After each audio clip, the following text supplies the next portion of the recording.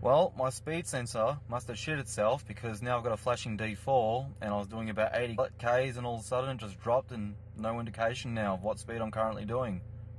Hey guys, welcome back. Tron here. It's been a while. Yes, we have a flashing D4 on the speedometer, which isn't cool. But not to worry guys, I'll show you exactly where the speed sensor is. We'll be taking that out, putting a new one in or a second-hand one. And also I'll be removing a pollution canister from the old air intake system that is no longer needed because I have the aftermarket one, not the stock air intake box. Without further ado, let's just get on with it.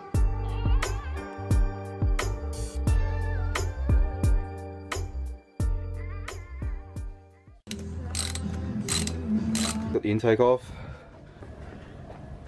Speed sensor's just down here. And it's got 3 10mm bolts on that bracket which holds the pin. Here's a new sensor that I got from the wrecking yard. There's the pin for it. Believe it or not, they can break just the pin itself. I've got them side by side, the one out of the car and the one from the wrecking yard. Before I put it in, just make sure they all look the same. Everything looks the same, even from underneath. This one has numbers and this one doesn't, and I have a funny suspicion that this one is an aftermarket one. I'm not too sure. Someone might be able to correct me on that, and we'll see how we go. And there's just a quick shot of what it looks like with it off. My speed sensor is in. Wasn't too bad. It's pretty much like a simple standard procedure. All you have to do now is just fire it up.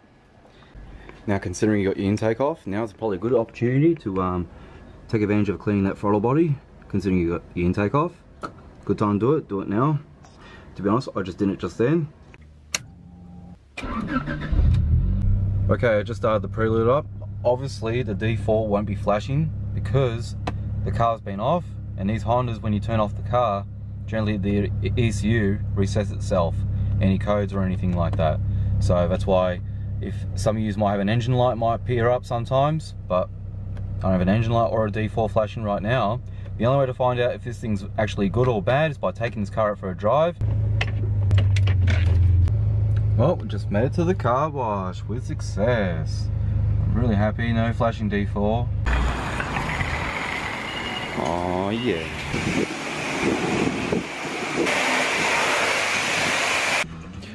Well, we just got home and there's a slight whistling noise coming from the intake manifold. I'm assuming it's a vacuum leak. I asked a couple of boys in the Prelude community and they believe also it's a vacuum line. I was taking a look at this PCV valve and I was putting pressure through it, and it blows both directions when it's supposed to blow one direction but not the other direction. But when I put pressure through it, I'll just grab that grommet and pull it out.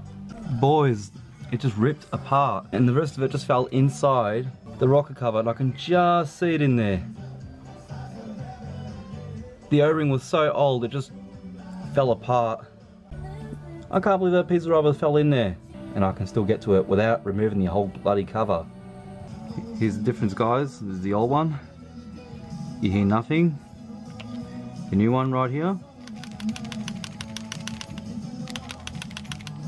That's what it's supposed to do.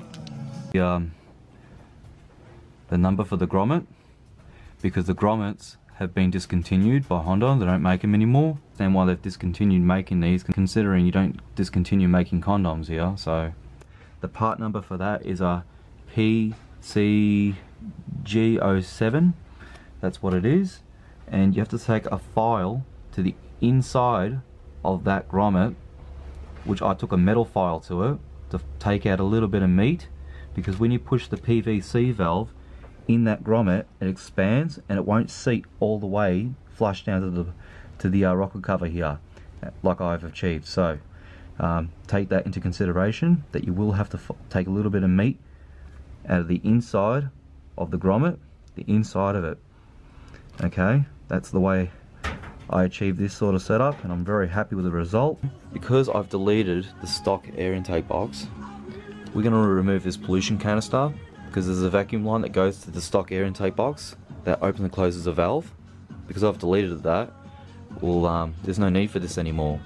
So we'll delete this. It'll clean up the engine bay a little bit.